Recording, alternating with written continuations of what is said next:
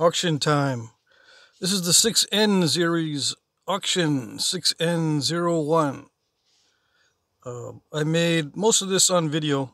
It started out as a triangular blocky thing, and I finished it out off camera yesterday and this morning. It's got a tip there and a tip on this side, so you could take your pick whether you want that to be the business end or that. All right. Let's see. 6 3/4. I think it started out as a maximum of 8 as a possibility, but you know how that goes. Triple flow. Let's see if there's translucent areas. Yep. Transparent areas, actually. Right there. Around the edges. But deeper than just the very edge. Sometimes if you turn it at an angle, you can see through. Yeah, there you go.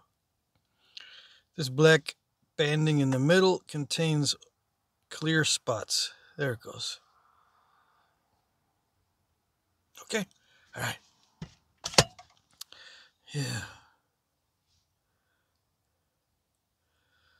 Yeah, I tried to get all the step fractures out. I sharpened it all the way around. It's just picked, sharpened. It's not beveled. It's just picked on both sides. What I call picked. It's not excessively thin as far as the edges go. I tried to thin this one down as much as I could without risking it. But I did risk it a little bit. Yeah, this is, even though it's triple flow, it will still snap. It just doesn't snap as easy as some other obsidians. Okay, there you go. Most of it's on video. 6N02, same type of obsidian. It looks like, no, it's not. Unless it has some clear spots in it. Yeah, okay. Very similar. The color is a little bit different, but it's very similar in terms of the transparency, except this is more mottled instead of, doesn't have streaks. Yeah. Triple flow. Colors are a little bit different than the other one. This one is a hasket. I tried to put in some bold flaking, collateral bold flaking on this one, which means is they're just on opposite sides of each other to go in horizontally, and the flakes are supposed to be, if they're perfect, they're supposed to be directly opposed. But a lot of haskets are not like that. It's just kind of random, but they do have flaking that goes only to the middle on both sides. It can be random or lined up, or or perfectly staggered, I guess. But anyway, it's not an easy effect to achieve and then still keep it thick, because the more you try to do the collateral flaking, the thinner it gets. So you got to start out with a pretty thick preform, almost like a blocky type of preform that's already in the diamond shaped. Yeah. Anyway, I think most of it's on video. It is ground down from about halfway all the way down, all the way around the base. It is sharpened up here though. 5 5/8. So this is going to look bigger than it actually is. I mean, this looks bigger than it actually is on video because my hands are small. When you get it, it's going to look real tiny. Just the fair warning, okay? 5 5/8 is not 8 5/8. Okay? If I don't drop it, it'll stay 5 5/8. Yeah. Very nice material, I think. I'm going to make some more of these, but I'll try to make them thicker, much thicker. Twice as thick. 6N03. This one is Senonian flint. It's all on video. Senonian. It's from Denmark, I think. Look at all that. What is all that?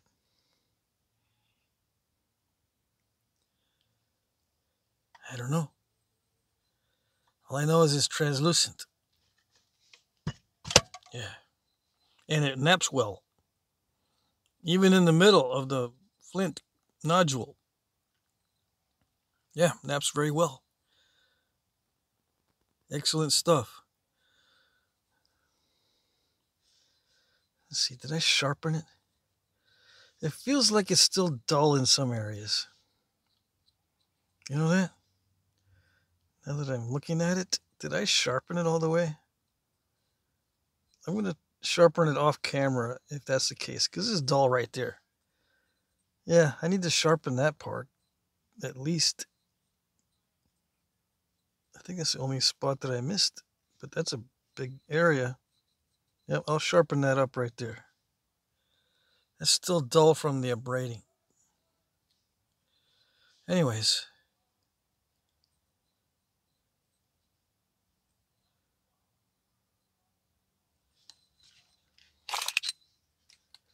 Four and a half by 2 1/4. Okay. All right. 6N04. I forgot the name of this style of point, but this is an actual style of point that was made in the far west or northwest. All right, I don't know if this is triple flow. Let's see. Yeah, it is.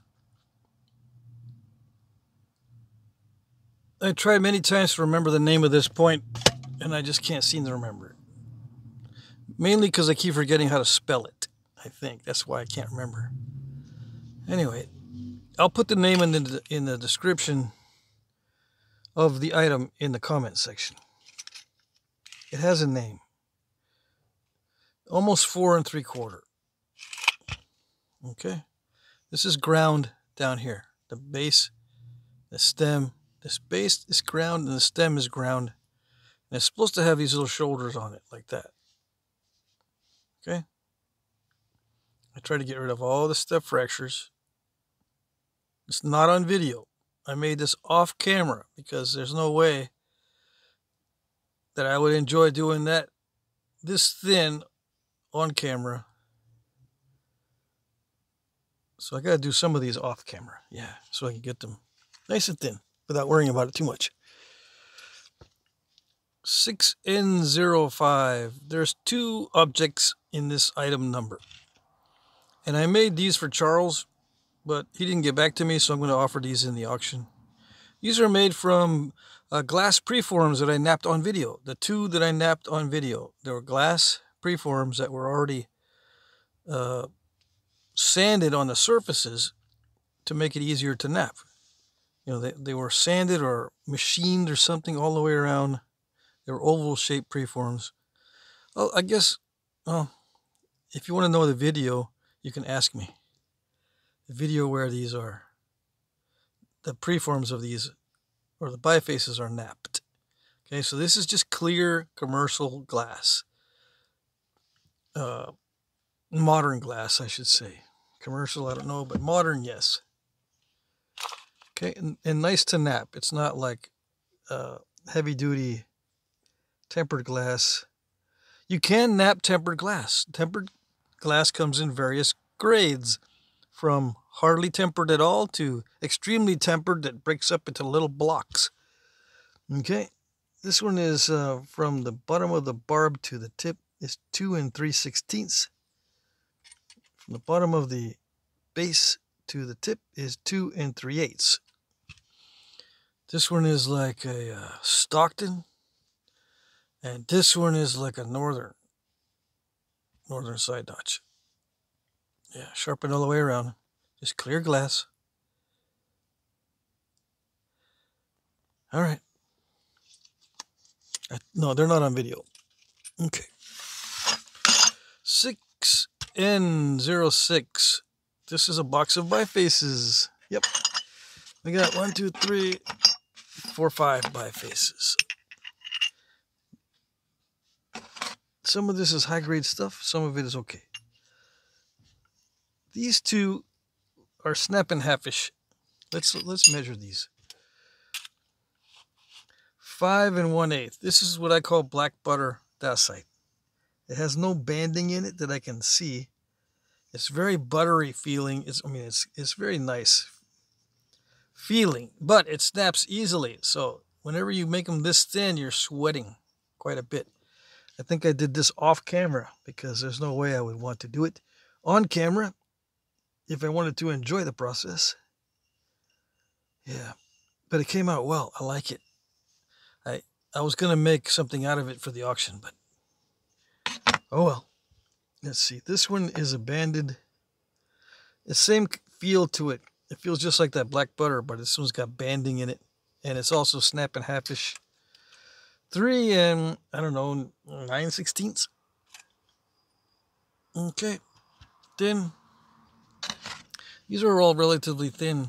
Yeah, these are thin bifaces for the most part. That was not that thin. This was the thickest one here. This is the triple flow. Well, I guess this one's triple flow as well. Let's see if there's a clear spot on this. Yep.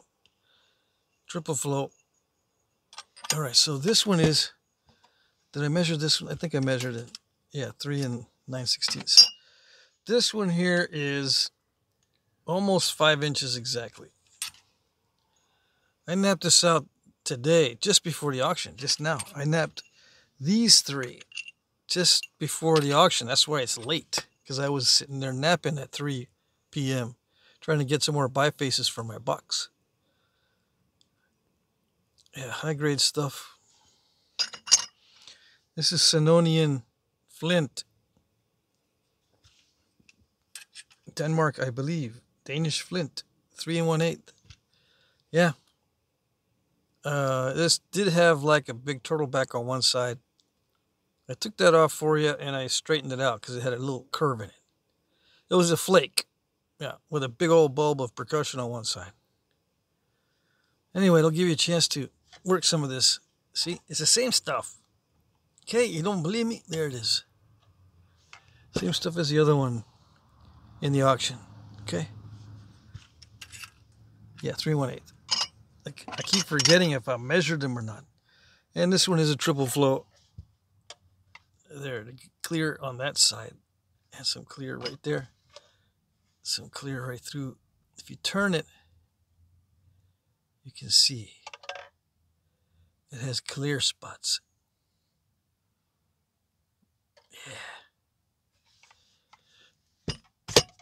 Okay, so this is kind of thick, comparatively speaking, because I was already out of time. 3.5, a little bit over 3.5 inches long. Yeah, I was running out of time completely, so I just stopped. I could have thinned that down a little bit more. Oh well. Okay, so that's it for the items in the auction. Rules. These are my cheat notes. There's a better description in the description box below. There will be an auction every Monday. Please look at my previous auctions to see how they work. That's the easiest way to do it. But I'll continue reading so it'll give you a better idea of what's going on. You bid in the comments section under one of my pre-populated comments. I think that's self-explanatory. My pre-populated comments will contain the item number, a timestamp where the item appears in the video, and a short description. I will like your comment if I see it. Yeah, that's important because sometimes comments are not always seen. Some people, they post, but no one sees their comments, or only certain people see them. So I will like your comment if I see it. That's how you know I saw it. Sometimes comments are not always visible. It may take a while for me to like your comment, but as the time approaches the end of the auction, I will check more frequently. Okay, self-explanatory. Try not to bid at the last minute. Please be aware that I'm using YouTube's time tracker and it's not always accurate. I use this time tracker because it's what everybody sees. Yeah, everybody sees it. That means it's above board. It's best that I can do it. Yeah. Shipping is free in the U.S. Oh yeah, shipping is free. International shipping is discounted, but not free.